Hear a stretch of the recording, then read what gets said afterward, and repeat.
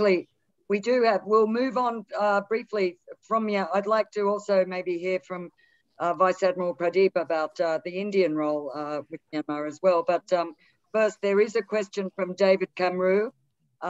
He's asked on Myanmar, and then we'll move very quickly, perhaps to Vice Admiral Pradeep, and then on to other questions and other topics. David, you had your metaphorical hand up.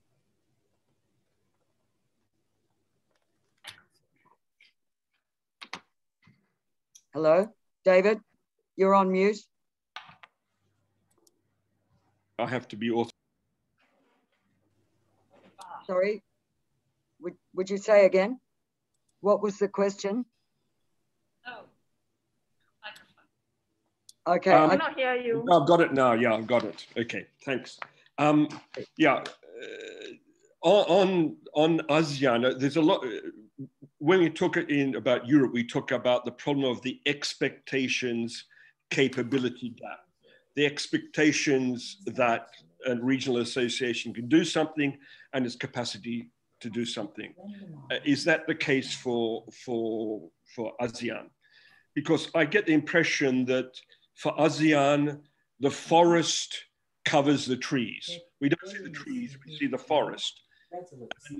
In that light, should we not be relying more on individual ASEAN members like Indonesia rather than the associations as a whole? Because the association as a whole, let's be brutally honest, doesn't have the systemic capacity, nor is there the political will to really resolve the Myanmar crisis. And so what they've done so far is to buy time for the regime and to give legitimacy to the junta. So that's specifically about ASEAN vis-a-vis Myanmar, right? Yes, yeah. Yeah, okay. Minzin, would you like first to tackle that, and any other panelists if you have a view on that? Very briefly, of course, we can point out flaws. I mean, ASEAN as it is itself is a very much, kind of facilitators rather than, the way that you see in the other the regional institution. ASEAN is more like convener, right, of the consensus. So it's a very slow and very difficult position. But when it comes to Myanmar, at least ASEAN come to consensus on the 5-point consensus, which is quite acceptable and which is quite important consensus. So to me, individual ASEAN country, if they deviate from the ASEAN consensus and do their own initiative, that would be difficult for other regional powers such as India, China, and Japan to work with that individual countries.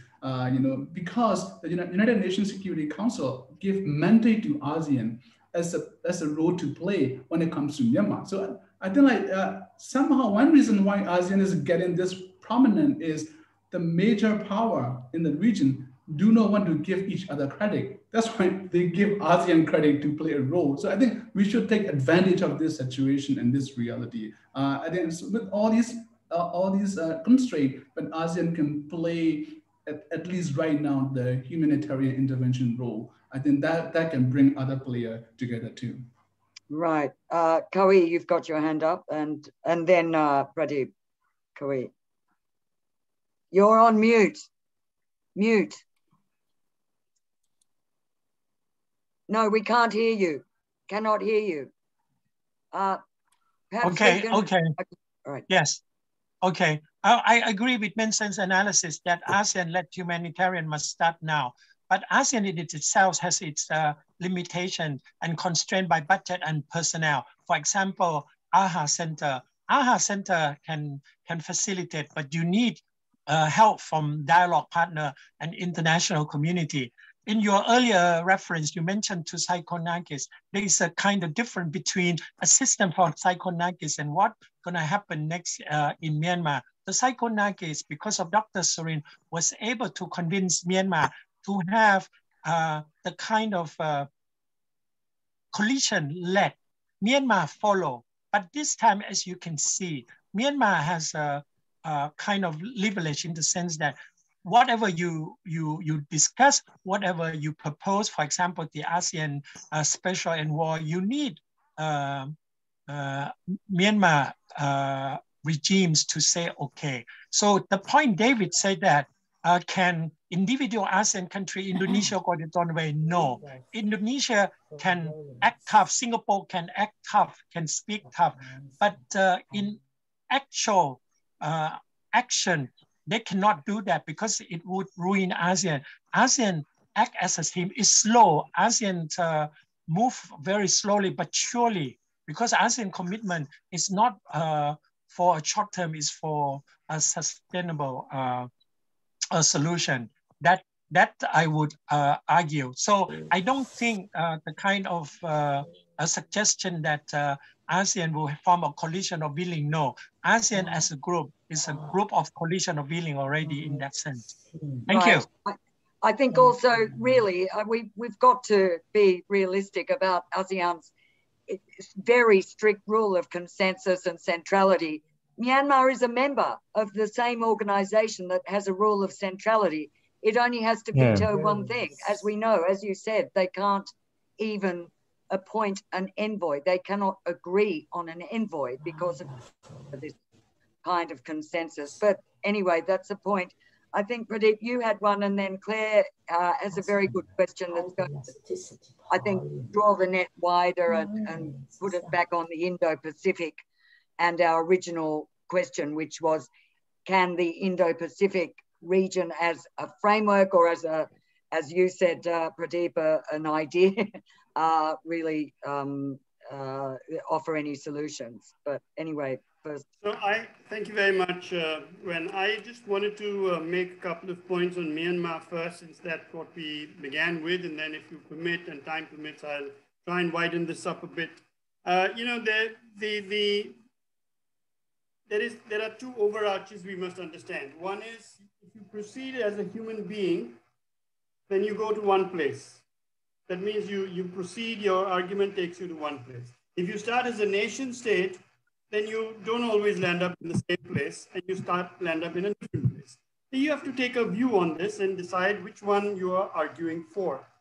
Second, I think it's incredibly naive to believe that you can actually frame any country, including Myanmar, in an area, you know, outside of the geopolitical jockeying that goes on. It is possible to do so without involving, let's say, China or let's say the United States, but it is a country, a nation state. Assuming that you have not begun from people, but you have begun from the nation state. And if you've begun from people, then this is the wrong forum in which to discuss any of this. But if you've begun from the nation state, this is not possible. China and Russia are as close to an strategic alliance as you can possibly get without a formal structure. So it is incredible for me at least, to hear that Russia is behind this, but not China. I find it, I don't know, I'm trying to find some polite word. I think naive is probably right. Let me continue with India, and Gwen asked about India and what its views are on this. Yes, so, I think also, Pradeep, you're cutting in and out a bit. I'm not sure if something's got, your sound was fine before, so maybe you need to speak a bit closer to the microphone or something. All right, I'll do that. Yeah, that's better. Is that any better? Yes. Okay, so I get what I had said earlier, or was it all in static? No, we could hear, Okay, so no need to go back there again. There'll be many people who'll be relieved to hear that. But I want to emphasize that where India is concerned, don't forget that India has a 1,643 kilometer border with Myanmar.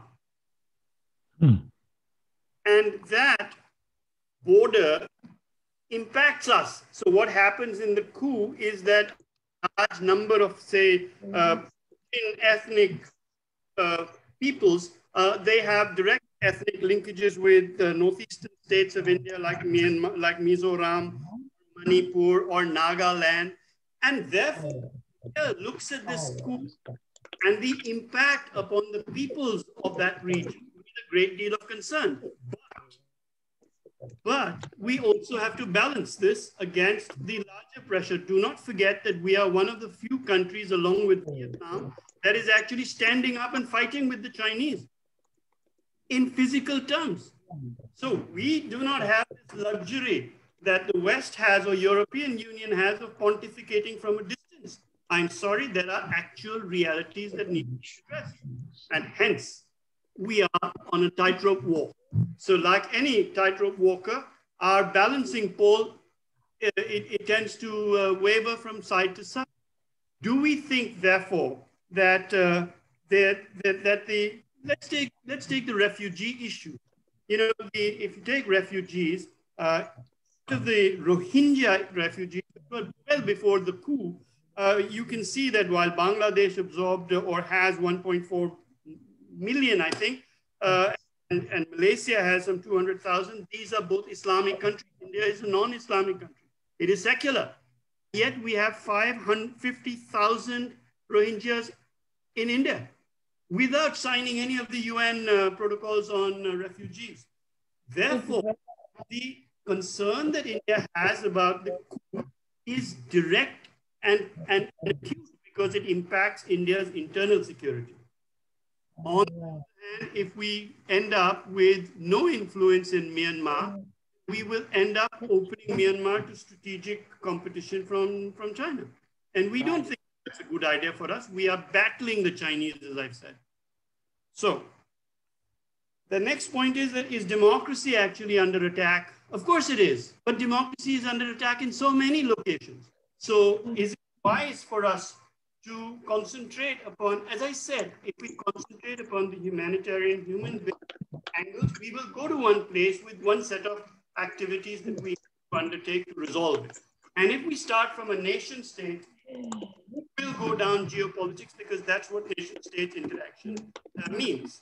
So I'll go now to the Indo-Pacific, if you give me 1 minute, and see, my argument is that the ASEAN-centric structures, you know, it is very popular in many parts of the world, and since many Indians simply ape what they see in the West and then, you know, regurgitate that, it's very popular to say that there are no security structures in the Indian Ocean, in the Indo-Pacific, and so on and so forth. I have shown you that there are. Does ASEAN retain points of centrality in all of them? Of course, I just showed it to you. At the executive level, at the conceptual level, at the political level. So I think that the larger Indo-Pacific region needs ASEAN to retain A, centrality, but B, pragmatism as to where that central node of ASEAN should fit. And I think that it fits rather well. Right. Thank you. That's a very good point. Sorry, Aravinda, we'll just go to Minzin. Claire has had a question for some time. Minzin, you spoke about ASEAN's relevance or not on the Myanmar crisis. Ma'am, can I say something, please? What about the larger Indo-Pacific framework and any capacity to propose a humanitarian action? Ma'am, can I say something on Myanmar issue? Sorry, but there is a question here that I was in the middle of asking Minzin, so you can question. No, I just wanted to add something to Mr. Amir Chauhan's take on this issue. Anyway, it's up to you. Well, can we just do this question, please? I just asked it. No, it's not a question. I just want to say something about Myanmar issue. Okay, 2 minutes. What is it? 2 minutes. I can't hear you, ma'am. Can't hear you. I said, if you want, you can speak for 2 minutes. Yes, 2 minutes is okay. I just want to say that I believe whatever I have done on Myanmar is not much, but I believe that the entire conversation about Myanmar now is based on very severe hypocrisy, which Admiral has alluded to. Western countries have the different ways of looking at it. And then they don't look at the, I just will give you one example and stop it. I was speaking in Thailand on this issue, Myanmar issue. I have done a project on Myanmar. People say that this United Nations Human Rights the Commission on Refugees, High Commission on Refugees. According to them, there were at that time only 28,000 refugees in Bangladesh, whereas according to my own estimate, it was 350,000. How long can you live with these hypocrisies? Myanmar is not about democracy alone. It's all about also refugees. I'm not sure how people are dealing with this. These people who are ageless, being called stateless. Why should they be stateless? Who is talking about that? Last 2 days, I have seen this. Nobody is talking about Rohingyas about being stateless. Who is talking about this? Why can't they have a state? We are always talking about ASEAN centrality and all these things, but then nobody is caring about it. Anyway, that's my take. Thank you. I think the Rohingya issue is an extremely important one in a separate discussion, perhaps on the Indo-Pacific possibilities for the Indo-Pacific framework, which was the question, Minzin, that Claire had posed. Do you think there's any capacity in that Indo-Pacific framework, whichever ones we're talking about, the American, the Japanese, the broader one, the proposed humanitarian actions, or be cohesive in any way for action on Myanmar? My guess is it's just too broad. We can't. Briefly speaking, I think that the Indo-Pacific is merely or largely the security and strategic construction. But in order to make that large entity to sustainable and to be more attractive, you need the identity component to what kind of like norms and values you have to construct along with this Indo-Pacific imagination. Without having like the values, democratic values, and the norms and human rights norms, so people can easily dismiss human rights as irrelevant or democracy is irrelevant. And then in this case, you will be the same as Chinese in terms of your attractiveness. So I think like it's so important to pay attention to the identity dimension of the Indo-Pacific the entity. Otherwise, if you focus solely on the security and strategic, of course you can say, oh, you guys are talking about human rights and humanitarian, like very naive. But when you're in the place who got killed, like your own 7-year-old daughters got killed by the military for no reason, you would not say this is like rosy or naive, because I think this is so important to incorporate like two elements together. Like of course strategy, economy, security, but at the same time, identity is a very important components in politics. Identity component is what is lacking in the Indo-Pacific imagination. Right. So are you broadly saying that you don't feel the Indo-Pacific as a framework, a concept, whatever, is viable as a... For the time being, yeah. That's why ASEAN can play a critical role, because they had experience. Of course, there's a lot of nuances. ASEAN can play and bring the Indo-Pacific and other players together to address this issue strategically and also humanitarianly. Thank you. We're almost out of time, and there were two questions asked very early on, which have been neglected up to now because we moved on to Myanmar. I'd just like to come back to them also because one of these is addressed specifically to Eric Frecon from Dr. Rina Mawal. He asks if you could elaborate on China's grey zone operations in the South China Sea and how it will continue to impact maritime security, if you have thoughts on that. Thank you very much. Maybe very briefly, just to follow up what has just been said, talking about ASEAN, maybe just to keep in mind also the impact of the chairman, depending on which country is chairing the association, more or less precisely personal or think tank capability or what, to have a proper influence. Just to make it clear, I didn't say that there is no more maritime security issue in the region, but just to zoom out from South China Sea to maybe some other areas. But I mean, for me, the sea and maritime security is still a key issue. And precisely to follow up also this presentation, thank you very much, on the Mekong.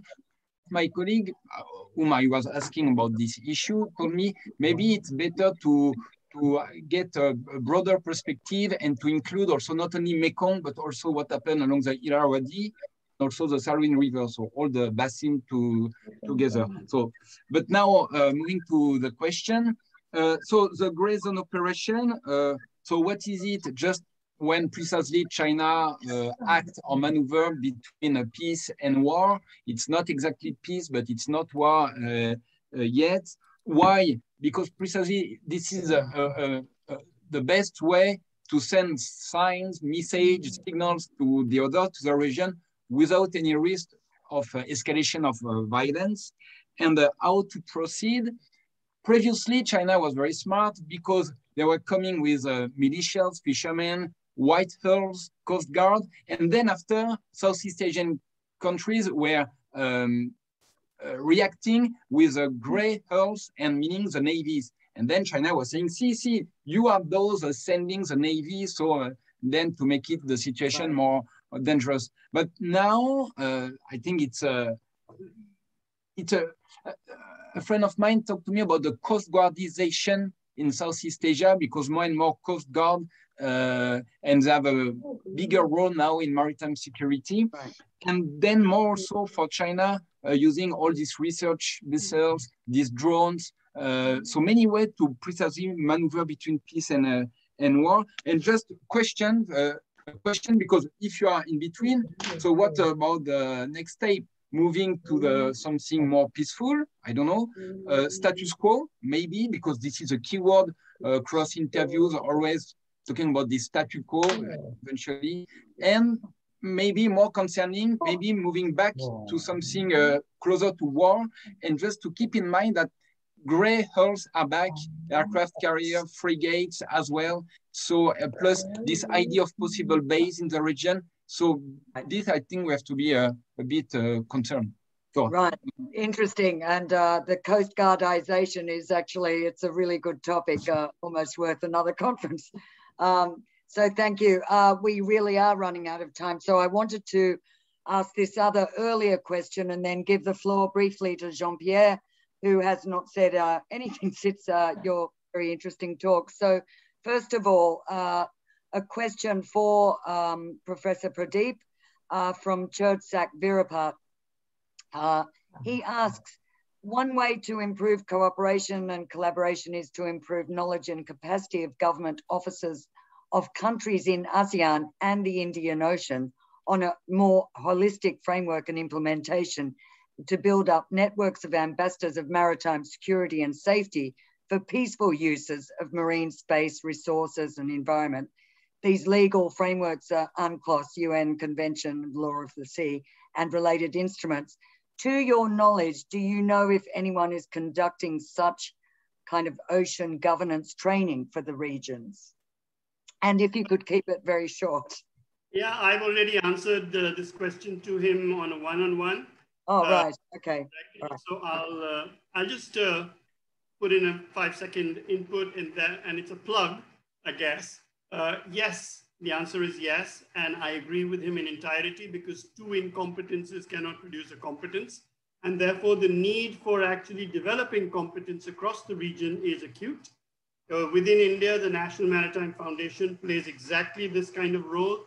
We do conduct sessions for not only Indian diplomats, but diplomats of the region, and I think that he has in turn guided me on to the International Oceans Institute, and so there are institutions that are building this thing. Right, thank you. And Jean-Pierre, you wanted to say something. Thank you, Gwen. I'm going to be very brief, but I wanted to make a few points regarding these. First of all, this Indo-Pacific concept. I think what is interesting is most countries of the region have accepted the concept of Indo-Pacific, including China, which was at the beginning very reluctant to endorse it, because it brings nations like India, more into the picture, including the South China Sea, or maybe the Taiwan Strait, another part of the world.